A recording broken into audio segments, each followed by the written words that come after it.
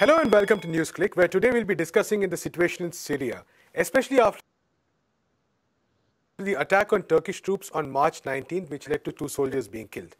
The attack was reportedly carried out by sections affiliated to Al-Qaeda, which Turkey has been supporting. To talk more about this, we have with us Prabir Purkayastha. Prabir, thank you for joining us. So one of the key aspects of this attack has been that it was carried out by groups, reportedly carried out by groups which Turkey has been supporting all this while. And these groups have apparently been unhappy with the March 5th ceasefire, which was signed between Russia and Turkey, which also mandated that they would patrol the M4 highway. So at that point, we had talked about how this could actually backfire on Turkey, and Turkey could be in a tough situation. The ceasefire itself could unravel. So are these attacks kind of indicative of that process happening? I think there are two aspects to it. One is that the M4 highway was always critical for the Syrian government. And they had said that that was non-negotiable, that the M4 highway would be open to the Syrian government traffic. Now, this was really what the battle last month was all about, how to make M5 and M4 free of militant disruption or militant control. And M5 is now completely within the Syrian government's control. M4 was something which they had to fight more if they had to take over that territory. And that was going to be difficult because it also has on one side Idlib, the other side Shugor, both of which are under military control of this Al-Qaeda light or some other forces which are working together. Now, Turkey had given them protection, clearly. In the battle over M5, Turkey had protected them and also tried very hard to aid them by even striking Syrian government forces. So given this, something had got to give because, as you remember, this was a long-time agreement which had been made that M4 and M5, Turkey would guarantee that this would not be under the control of the militants. So the compromise this time was M4 would be jointly patrolled by both the forces of the Russian government as well as the Turkish government. So the Turkey and Russian forces would ensure that M4 would be open to all traffic. This obviously was not something that liking of the forces inimical to the Syrian government. And particularly because this also means giving up control of Shugor, which is something which is still under the control of these forces. So I think that's the reason for the unhappiness. But at the same time, let's look at the other picture.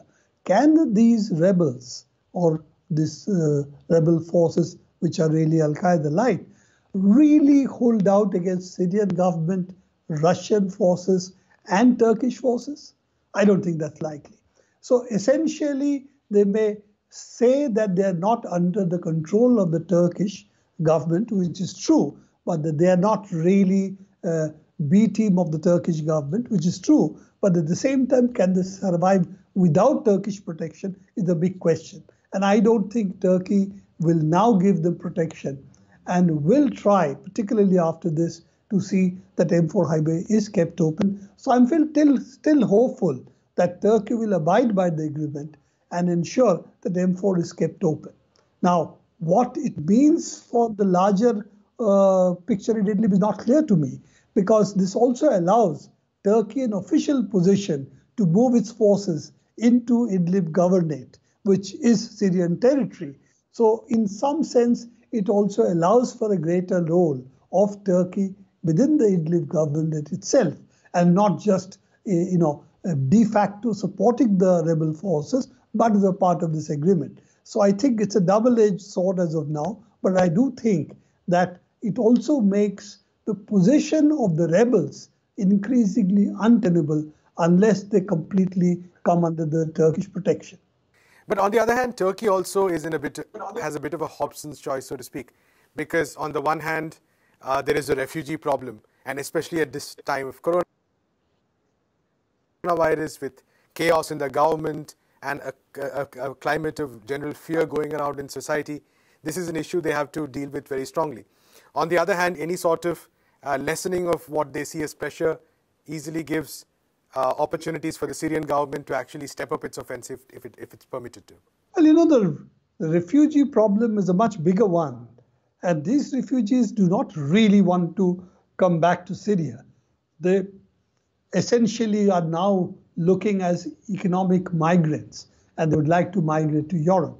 With the coronavirus, as you said, fear what it is, I don't think there is any prospect now of this becoming a big issue. I think Turkey will have to control what it earlier was relaxed about, letting the economic refugees enter Europe. I think that's not a likely scenario as of now. So I think that these things will go on the back burner for now. Right. And as far as the Syrian government is concerned, which is the other major player in this situation right now, the ceasefire itself was seen as a possibility for the Syrian government to sort of reinforce its soldiers, take some time, maybe gather some reinforcements, and prepare for the next round of an assault, preferably again with Russian Air Force assistance. So do you see that prospect panning out in the next couple of months? If you see the map itself, south of M4, you will see that becomes an isolated territory for the militants. So that section is likely to fall to the Syrian government forces, and they're mobilizing in that way. The other part is Jishul Shugor. I think that's something also the Syrian government will probably take over.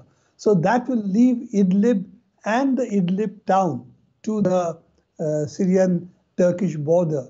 That's the only territory which will still remain under militants' control and under the protective umbrella of the Turkish forces. So we'll have to see how that pans out. For the time being, Syria would like to focus now back, probably after this, M4, M5 being freed, it would like to focus back on its eastern border, because that's something which also needs to be controlled. They still have American troops over there. There are still oil wells not under their control. Whatever oil is there in Syria is in that part.